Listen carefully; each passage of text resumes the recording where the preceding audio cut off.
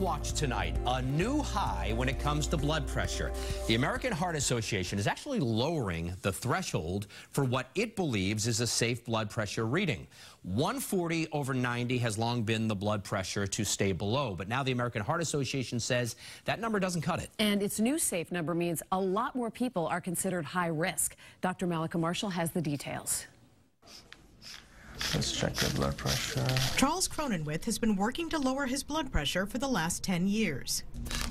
Tens of millions more Americans will soon be learning they, too, have hypertension. The American Heart Association and the American College of Cardiology are now defining a top reading of 130 or more, or a bottom reading of 80 or more, as high blood pressure.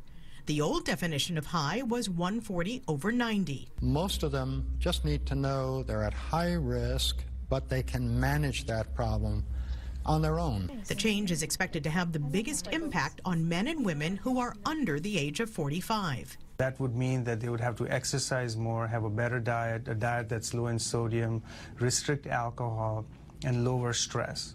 Under the new guidelines, 120 or less is still normal blood pressure, but up to 129 is considered elevated, and at 130 begin the different stages of high blood pressure and an increasing risk of heart attack and stroke.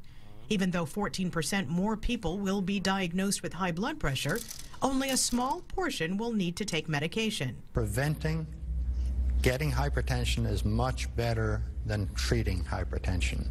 It's good to treat it when it's there, but it is way better to prevent it. Try to eat a heart-healthy diet and exercise. Charles says he checks his blood pressure every day, and now more Americans will be getting instructions on how to do just that. Okay, Lisa, so I have to say that primary care providers have sort of been focusing on those lower numbers for a while now as a red flag for things to come.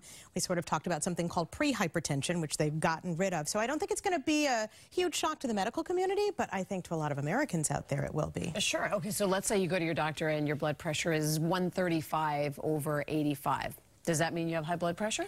You might, but usually we like to see high blood pressure on at least 2 or 3 separate occasions before we make the diagnosis. And you can actually check your own blood pressure at home. You just have to make sure you get a really accurate machine and that you use it properly. For example, you have to hold your arm at heart level. You should take it a couple of times during the day. Don't take it right after you wake up. So you might want to take your new blood pressure machine to your doctor's office so that you can make sure you're using it accurately so you can monitor your own at home. Well, if nothing else, you might be able to make some changes based on these results. That'll keep you living longer. Exactly. Thanks, That's Doctor. the hope.